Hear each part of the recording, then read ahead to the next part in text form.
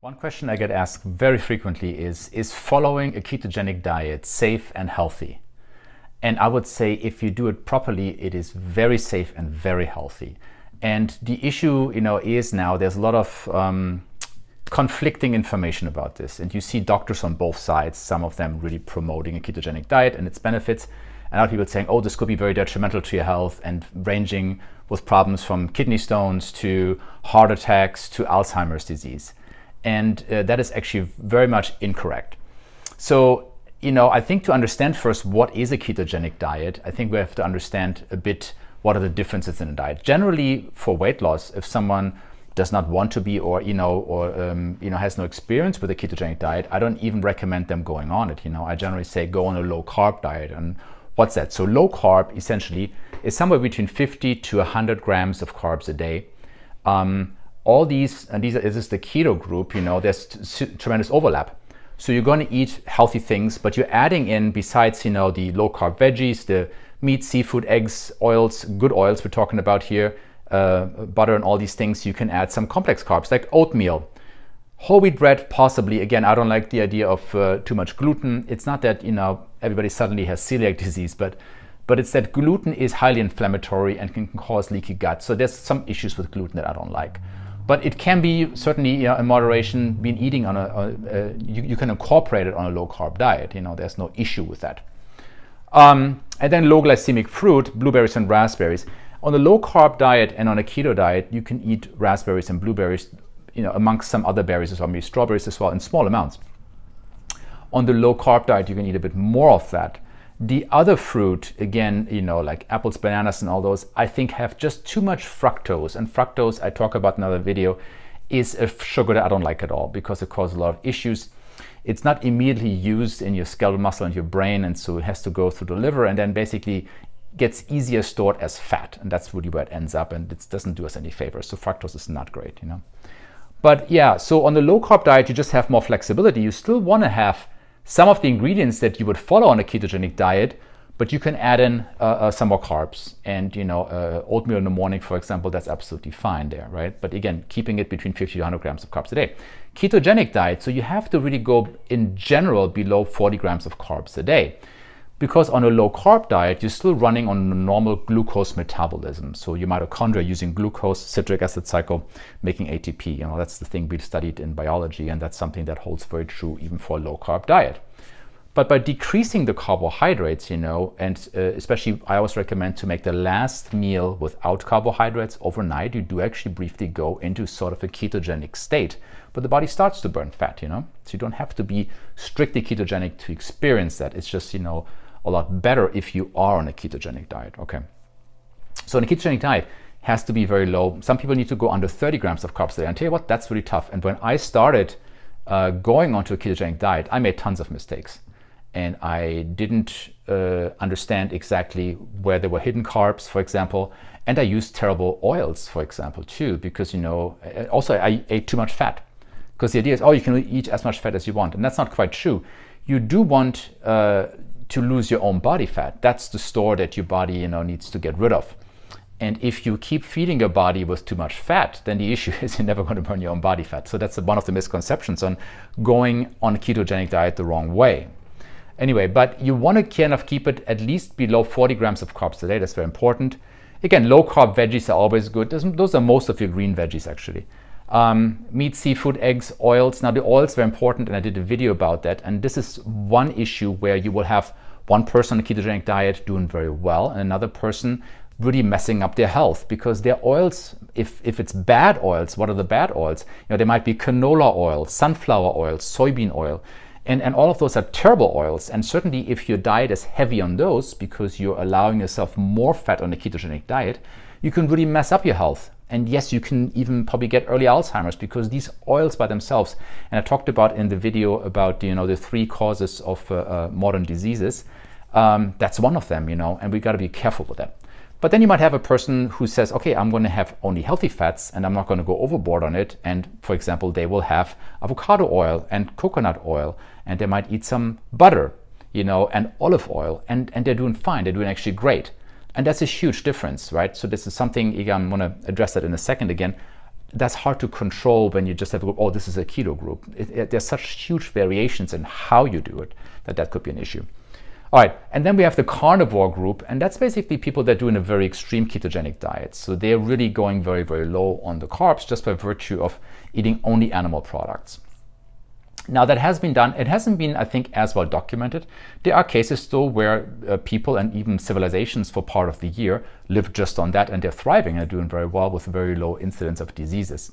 So I think it's possible to do it. I mean, practically, I'm not a big fan of a carnivore diet. I think that is very extreme. Also, I don't know if necessarily, you want to cut out things so drastically, but I think that people can, if they do it properly, also thrive on a carnivore diet. There's no question about that. So now back to the point, is a ketogenic diet healthy, or are there risks? And then you have, again, what's interesting to me, doctors, I mean, I'm a primary care physician. You have people from all sort of medical backgrounds really either praising it or really, really, really putting down the ketogenic diet. And with, really, it's a very interesting phenomenon, because again, what we learn in medical school about nutrition and diet is very minimal. I'd say about 5 good lectures, the food pyramid, and low-fat diet is preached. And this is not working for us. We know today we are way unhealthier than we were about 100 years ago. And what have we done? We're eating more carbohydrates. We're eating more of those horrible vegetable oils that I just talked about. And and we're consuming things packed in plastic. And again, these are all things that have changed. To say keep following this has been working great is kind of really weird. We're getting fatter, we're getting sicker, and one of the reasons is the nutrition that we're taking in. So again, now when some of the physicians say, oh, the ketogenic diet is very bad for you and a lot of disease can happen, and they're quoting a study. Again, it's not an easy study to do with nutrition anyway. I think it's a very difficult thing to do. And many patients that come to me and say, I'm on a ketogenic diet, are clearly not. Or they are eating things that are terrible. And if you eat things that are terrible for you, no matter what diet you follow, you're going to probably get sick. I mean, that's just how that kind of works. So again, when you think about most trials that are conducted, for example, to see is a medication safe or not, we're trying to match groups very well. That means, you're going to have a group that might take a placebo, so we don't know who's taking the real medication and who isn't, and a group who's taking the actual active ingredient. And let's say it's a tablet with one ingredient. So you're matching the groups by age, by gender, by everything. And then the only thing you're varying is giving that one pill a day. And that's something we can control fairly well. Now imagine following dietary groups for longer periods of time, and one group is a ketogenic group and one group is eating a low carb or regular carb diet, and then comparing the benefits or the health risks. How do you control for all the parameters what people are eating? One person might eat heavily meats and maybe bad meats that are not so good for you, processed and whatever. Some people might eat on a ketogenic diet all these bad oils I talked about, the soybean oil, canola oil and all that, because they might be vegan and they're having a hard time finding, or they want to exclude animal products, and that might be an issue as well. So these are things that come into, these are huge variations that we kind of can't overlook. And comparing groups and matching groups precisely is very difficult. The other thing is, how do we get our data? It's usually questionnaires. So people have to mark, okay, I'm eating this, and here's my food journal. And this is also very tricky because sometimes people lie or they forget, or they know what they should eat, but they didn't eat that and they write it anyway. That's how we got this whole debacle with the low-fat diet, and that was supposed to be superior, to other diets, and it's not. The low-fat diet has been horrible, and we see this today in disease progression. But back then, for example, they said, well, we found out that eating meat causes cancer. But who was a meat eater? When you look at the questionnaires, and it was done 50s, 60s, 70s, because it's all questionnaires and it's usually retrospective data, they say, well, who's a meat eater? And people, for example, that ate pepperoni pizza and hot dogs, they were put into the meat group because they contained meat. Now, that group usually also probably had a high disregard for their health, and they might have been smokers and heavy drinkers. So again, it's very difficult to control for these factors. So I would say this, and my approach would be, for most people that want to lose weight, a low-carb diet works extremely well. Cutting your carbs down to 50 to 100 grams a day Cutting out all the bad oils, these vegetable oils I keep talking about. So your soybean oil, canola oil, sunflower oil, cut all those out, replace with healthy oils in moderation, of course, butter, avocado oil, olive oil, coconut oil, those are all fine. And those are very, very healthy to do. Then having some, low glycemic fruit like blueberries and raspberries, that's all fine. So if you follow that, that's actually great. 50 to 100 grams a day, most people do great. Last meal of the day, no carbs. Now, people that do want to go on a ketogenic diet, they should just follow the healthy parameters. And then I think if you're on a strict ketogenic diet, you should probably have labs done. Some people don't do it, I understand that. But to be safe, check your cholesterol before, check your hemoglobin A1C, check some inflammatory markers. There is a subgroup of people that go on a ketogenic diet and their cholesterol shifts in a bad way. And I did a video about cholesterol. Again, what I'm mostly looking at, that your HDL is going up, that it's high, that your triglycerides are very low. And on a ketogenic diet, that usually happens because that's heavily influenced by carbohydrates. And since we're really cutting those out as much as possible, triglycerides do come down. And then the LDL to me is secondary. And then some people say, oh, the LDL went up a little bit. Well, the LDL, again, and I mentioned this in the other video, is neither good nor bad. I mean, it's actually very useful. It carries cholesterol that is needed very much for hormone synthesis, for example, for testosterone, but it's also very healthy for your brain. We need cholesterol there as well. But again, checking health parameters and following a good ketogenic diet and really going under that 40 grams of carbs. And the best way to do it then is to check, ketone levels. Initially, some people do it with these urine strips. However, keep in mind, that only works for about a month or so, because if you are in ketosis, initially you're wasting a lot of those ketones because your body doesn't know quite what to do with it yet. And then you trace it in the urine. Once your body gets good at using them, once you've trained your mitochondria to use them for fuel better, then that ketone stick might not react anymore. There's also, you can measure it in your blood. I think that's the better way to do if you want to do that. And there's certain science, and there's many videos on how do you know you're in ketosis, and you can watch them, and there's certain science you can observe as well. But if you're really good about understanding that you really go between aim for 30 grams of carbs a day, most likely you go a bit higher because, we're always miscalculating here and there. Always combine all of these diets, I would say, with a period of what I would call intermittent fasting. Some people say time-restricted eating. So at least a period of somewhere between 14 and 17 hours of no food, strictly no food, no sugar, agave, or sweetener, whatever else, and just really water and black coffee, tea in the morning, and all those things. Then you're going to be very successful with them. Or I can tell you for myself, what I did was I went on a ketogenic diet with a lot of mistakes initially. I probably still make some mistakes today. But at some point I felt great. I lost a ton of fat. My blood markers got tremendously better.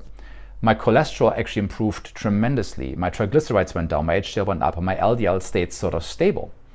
My inflammatory markers went down, and my hemoglobin A1C, which was already at 5.8, so that's kind of getting in the range of pre-diabetes, went down. And I lost a good 5-6 inches on my waist in fat, so I lost a lot of fat, which was really what I wanted to do. And I did that for a while. And for most people, I would recommend, if you do it strictly, if you do it well, if you do it controlled with good foods, do at least 3 to 6 months on a strict ketogenic diet. Of course, this is not medical advice. Check with your doctor if you're healthy for this. There might be conditions where you shouldn't be on it. So I can't really tell you this without, obviously knowing more about your condition or your conditions. But then after 3 to 6 months, you can then slowly start to incorporate some carbs again. And that's what I'm doing now. I was on a strict ketogenic diet, I would say, for at least a year. And then now in the mornings after some of my workouts, so I always work out in a fasted state, I sometimes have a small amount of oatmeal with a bit of protein and some blueberries or raspberries in there, and a tiny bit of salt. And it's actually very interesting. So this is one of the things that I recommend you look at a YouTuber called Thomas DeLauer. He is excellent in explaining some of these aspects on how to tweak your ketogenic diet. He's a big proponent of the diet. And he gives, I think, a very good understanding of how to get into it. He's certainly one person that I watched a lot when I started my ketogenic diet. Very knowledgeable. And also he talks about things when you want to kind of mix in some carbs at some point, what's a good way to do it. So I like that. And so now I'm incorporating carbs, I would say, on 4 days a week. The idea why you should be for 3 to 6 months on a strict ketogenic diet is that you train your body to have this metabolic flexibility. And that means that you can switch between burning fats and burning sugar very easily. If you're too long on a ketogenic diet, one downfall I could foresee is that you forget how to use carbohydrates. And then when you go back on carbohydrates, you might have some issues. But again, for all practical purposes, I think doing a ketogenic diet under the right parameters, and if you're not one of those people that might fall into having a very bad shift in their cholesterol, and there's very few people where this happens, that's why I recommend to do labs, can be very healthy. And again, but it has to be done properly. And again, then after a while, you can be more flexible in it. And I think that's probably the way that I would recommend this for most people. And again, remember this, so when you are in the ketogenic state, that the idea is initially that you really train your body to burn those ketones. So that means your fat is broken down in the liver into these ketone bodies, and the ketone bodies feed the mitochondria. And instead of burning glucose, now they're very good at burning these ketone bodies, and they're burned cleaner. And the one thing is, from a cellular perspective, when you burn ketones, so when you are in ketosis, it is running much cleaner because you have less of these radical oxygen species and things that build up.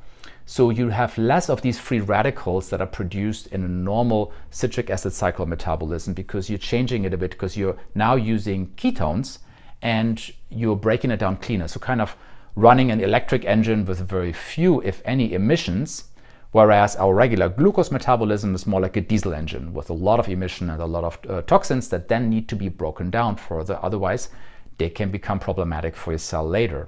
So again, the ketogenic diet can be very healthy if done properly.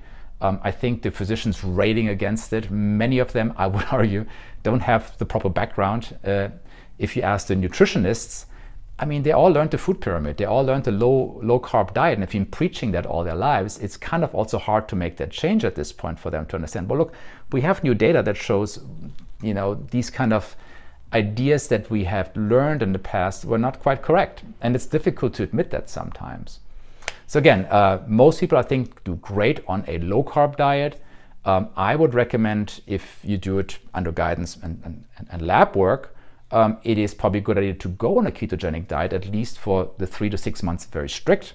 Train your body to be metabolically flexible, and then you can incorporate carbs again and go more on a low carb diet for a while. Always see how you respond. Okay, that's very important. A carnivore diet, again, some people thrive on that. I personally would not want to go on it. Also, I don't like the idea of consuming that much meat, and not necessarily from a health perspective, but a bit more from an ethical perspective and what's available. I think we're should be a bit more conservative in terms of our environment. And I mean, certainly when you have things, or when you have animals that are farmed on grass fed and all that, that makes a difference, absolutely.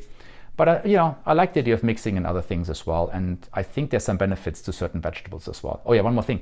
Carnivore diets, again, who would benefit from that, I believe, is someone who has severe autoimmune disorders. So there is a subgroup of people that really have really an allergic response against some of the foods they eat, and that mostly will come from plants. It's very rare to have that against meats.